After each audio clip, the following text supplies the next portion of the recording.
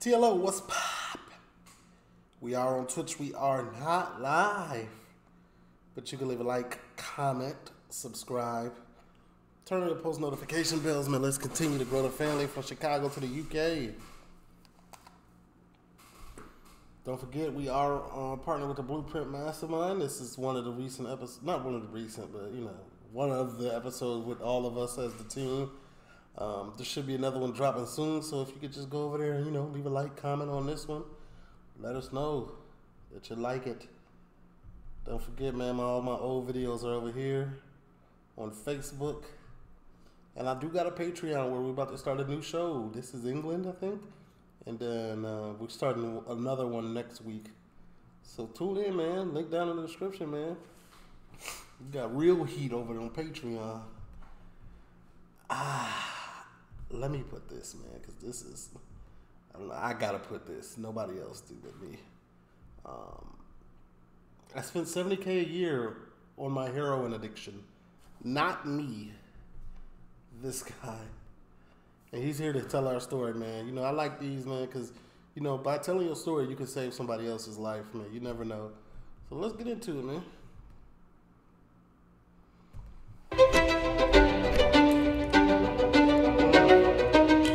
They could have put an X. X here. I had a great childhood.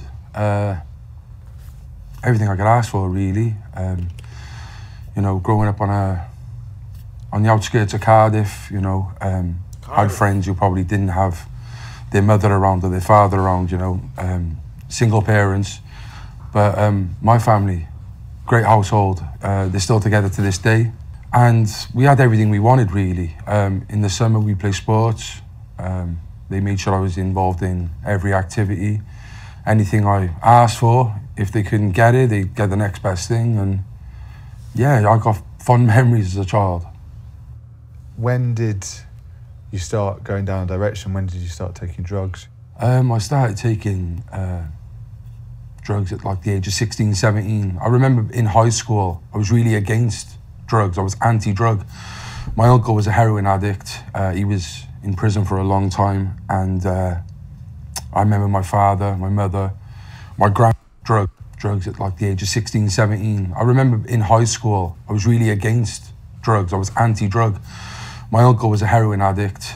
He was in prison for a long time. And so you had seen it a lot. So you had seen it, so you were directly against it because of what you have seen. Okay. Don't forget, man, shout out to the first responders, man. Y'all really make these videos what they are. So continue to hit that like button, man. I can't ask for no more, man. I just need 100 likes. And I remember my father, my mother, my grandmother, I used to see him go through a lot of stress. We used to go prison visits and stuff. So I always kind of was drummed into me that drugs were bad. My dad was anti-drug, never smoked a fag, never, would drink on the weekends, but, not much. And I don't know, it kind of bad. My dad was anti-drug, never smoked a fag, never.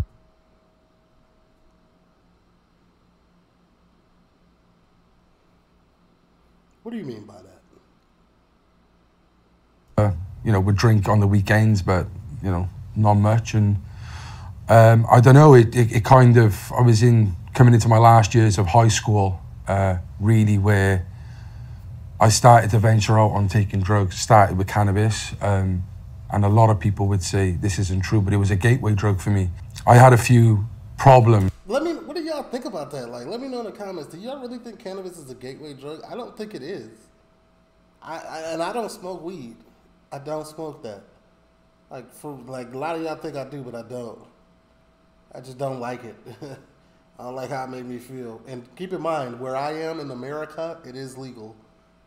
So medical marijuana is legal in Florida, but I'm from Chicago, and medicinal and leisurely it's legal.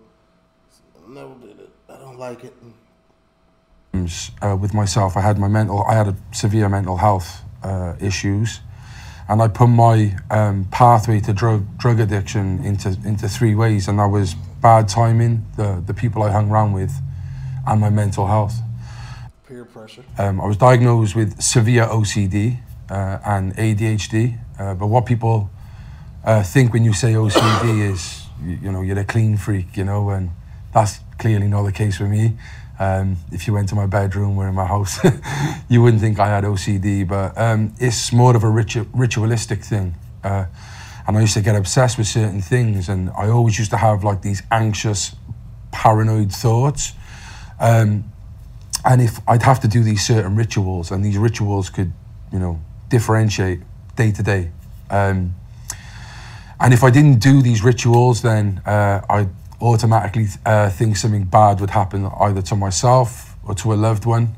You know, when we're all young, like we the pressure of growing up, being in the crowd and stuff, we don't want to admit we've got problems. We don't want to open up that we've got problems. So instead of saying I've got problems, you know, I would try and find... Probably back then, man.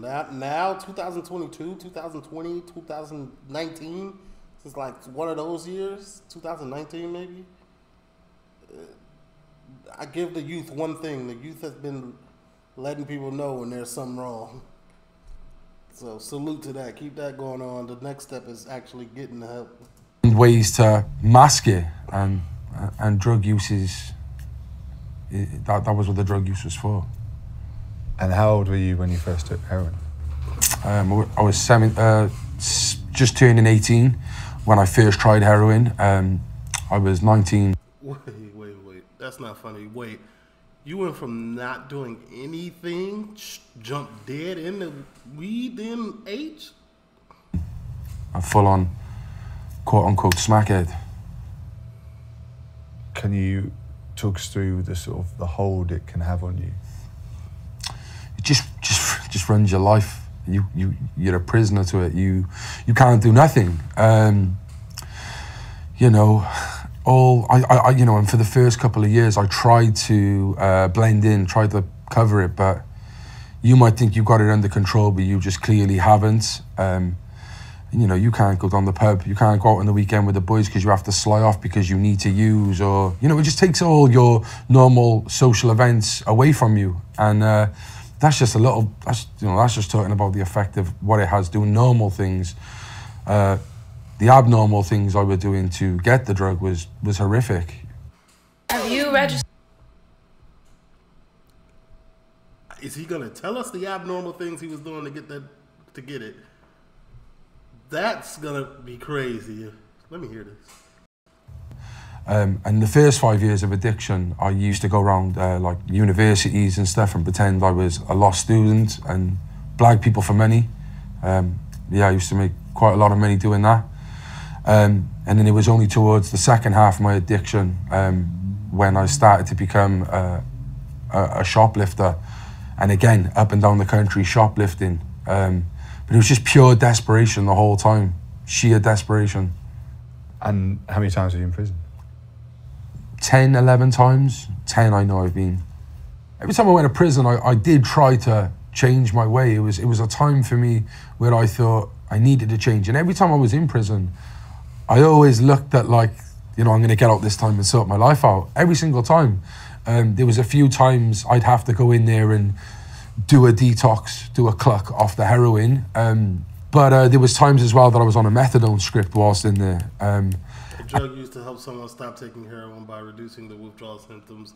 But sometimes you can get addicted to methadone too as well. And then once you're back on the street, you want the harder effect and backslide back into the H.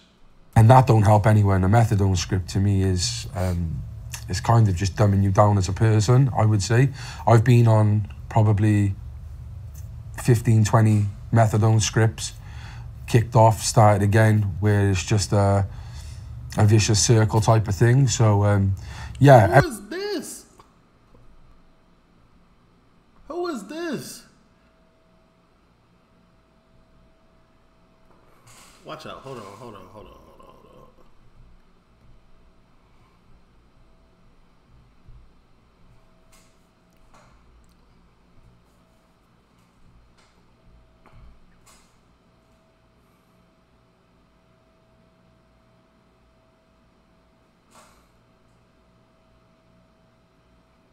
Y'all telling me this look like this? This is not. There is no way that this is the same person. Where Where's the middle of your beard? No, I'm not being funny. I'm asking a real question. This is the same person. Hey, y'all need to stay drug-free, man. Hey, listen. Don't do this stuff. Stay off of it, man. Let this man's story motivate you.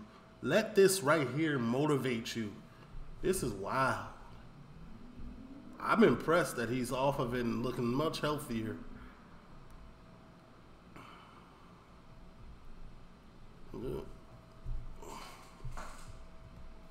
Every time I come out of prison, I was, back to using. How did you stop?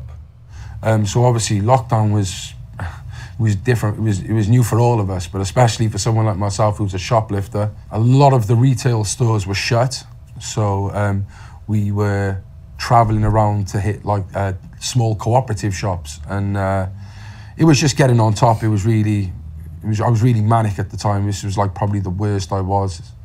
I was a different person, and I knew my body was deteriorating. At the time, I was on a 90ml methadone script, and I was using 200 to 300 pounds worth of heroin and crack a day. I never injected. What? What did you just say? Using at the time, I was on a 90ml methadone script, and I was using 200 to 300 pounds worth of heroin and crack a day. Oh, 200 to 300 pounds, like dollars, like money.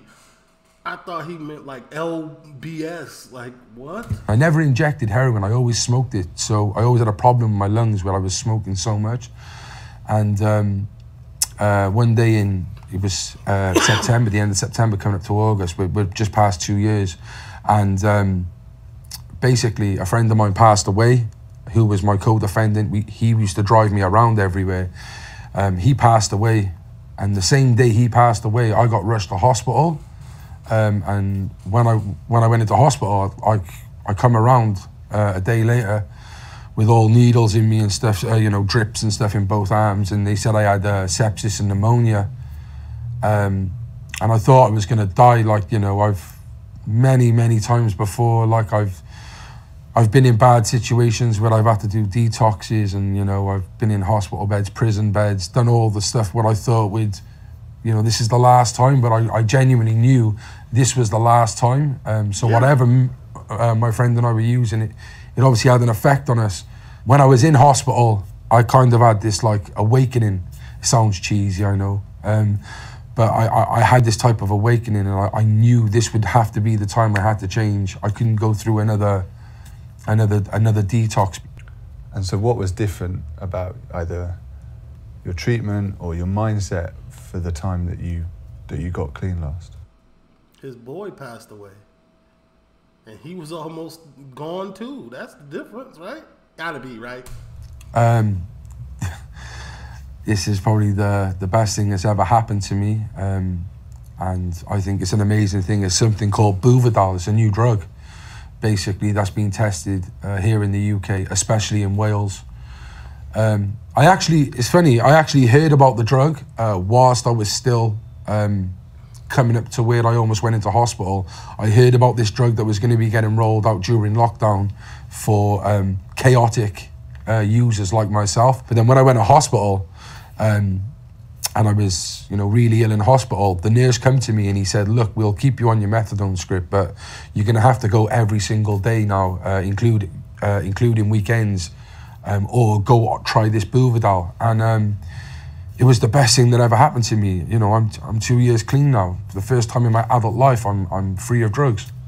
So how does Buvidal work? So it's an injection into the muscle. You can have it in your buttocks, your arm. I had it in my stomach because I've got a bit of a belly there. So, and what it does is it basically releases a blocker into your system, which lasts for 30 days. So with methadone and with Subutex and other opiate substitutes, they last 24 hours. You need a new dose. And there's a lot of bad effects with these drugs as well. With methadone, you can still use on top because it's an opiate. Also with methadone, it ruins your body. There's this myth that it gets inside your bones. It feels like that. Also, it makes you actually feel like you're still using drugs because it's very strong. So if you are trying to get clean and they put you on a methadone script, you're just going to feel like you're a heroin addict still. There's that famous word for methadone, they call it the liquid handcuffs, where you're a prisoner to it. This Buvidal, straight away, it helps a lot of people in the sense of getting their life back. Not only that, a lot of these places where you go to pick up your methadone is full of other people who are... I like this one, man, because this one right here probably already, how many days has this been out? This one has been out for 1 day. 103,000 people. You don't know who the 103,000 people are that seen this, but I guarantee in that 103,000 people that seen this, they went and tried some of that Buvidal. This video alone might have curved somebody's life expectancy. I remember my father, my mother, my grandmother, I used to see him go through. And what is the absolute #1 easiest way to make money online in 2023? Well, I don't believe it. Anyway, whatever you're talking about, guy. It basically releases a blocker into your phone you can still use on top body using drugs because it's very strong. So if you are trying to get clean and they put you on a methadone script, you're just going to feel like you're a heroin addict still. There's that famous word for methadone, they call it the liquid handcuffs, where you're a prisoner to it. This Buvidal, straight away, it helps a lot of people in the sense of getting their life back. I've never heard of this at all. This is needed in Florida right now. I can go to the park. It's a park maybe 2-3 blocks away from me on the hood side of the. So I live right in between the hood and the rich people. So I don't know why, but like I always find a spot that's like that. It's just comfortable for me. But like if I go to a park like down the street, it's like Heroin Park. That's what I call it. Like it's a bunch of heroin addicted people in there, and they could really use this, man, because Not only that, a lot of these places where you go to pick up your methadone is full of other people who are on drugs. A high percentage of them don't really want to come off drugs. They're using methadone as another way of a high. So my dad used to say is these places where you pick up your methadone, it's like going to a Gamblers Anonymous in the Coral or an AA meeting within the Weather. Coral, a betting shop chain. Weatherspoon, a pub chain. Spoons. For those that are on, like yourself, Buvidal, if you did decide to go out and get heroin again, what effect would it have? Yeah, it would do nothing. Like you might as well just get a lighter and just burn your money. Literally, like it does nothing. The difference with Buvidal, other than methadone and Subutex, you don't get a buzz on it. It's not like methadone where you kind of feel a bit this is a total block. Like you feel totally normal again. And that can be tough for people who have suppressed their mind with such a strong painkiller for so long. A lot of people in addiction are hiding from trauma, or they're hiding from things they've done whilst on drugs. So it's masking problems. And when you take that blanket off, people struggle. What was that first month on it like for you? Yeah, it wasn't easy. I'm going to be fair. Like I said, it was the first month. My friend just died, and I've got all these emotions coming back as someone who's coming off heroin as well, which you do anyway. I'm having wet dreams. I'm feeling like life's going too. I'm having wet dreams. What do you mean by that? Because I got two different things in my head. I'm feeling like life's going too quick for me. I'm thinking about everyone I've robbed. I'm thinking about everyone I've hurt in my life. I'm thinking about my mate passing, trying to put blame on myself. Like it wasn't comfortable for me. So I can imagine other people who go on it, it might not be the most comfortable, but when you get past that first month, it's amazing. It's literally, I I live a normal life now. How long did you use for in total?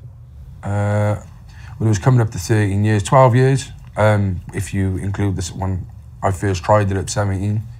Do you ever think what it was about you that put you down that path? Yeah, like, you know, I always say, like, I said something recently about how, like, we try and dig for trauma. Like, when you go to see, like, a doctor or something, they'll tell you to, like, tackle the root problem. And because, like, I was never, you know, I had a good childhood. I was never abused as a kid. It's not like, you know, someone in my family, you know, was like a tragic death. And I could never find out what the problem was. And that's kind of why I carried on using, because I didn't really find out until towards the end when I started, you know. Yeah, because I'm listening to your story and I don't see the problem still. Coming off the drugs, that I realised that, like, it could be the littlest of things that make you take drugs and have mental health issues and stuff. So when I look back, it was definitely my mental health and the decisions I made as a young child, whether it was a small thing or a big thing. I now work for a company called Kaleidoscope, who are based in Newport. I'm now employed within my city of Cardiff with a project called Voices Action Change, and it's all about co-production, service user involvement. You know, it was only 2 years ago I was actually on them streets running ragged. So a lot of them know who I am. They've seen me at my... Honestly, let me go. When he just said that 2 years ago, I was on those streets running ragged, believe him, y'all. Let me remind y'all. This is not cap. Now, anybody can change.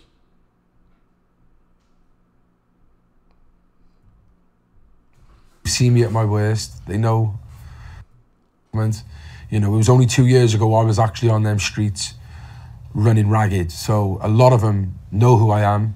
They've seen me at my worst. They know I'm trustworthy, and we're just trying to change the way we run services and have more of an involvement from people within services. There's just a massive stigma around drug users, drug addiction, junkies. That's what needs to change. TLO, leave a like, comment, subscribe, turn on the post notification bells, man. If anybody heard of that TheeLitOne or have any experiences and want to get it off their chest in them comments, let it know, man. I'm replying to everything on these type ones. I'm gone now.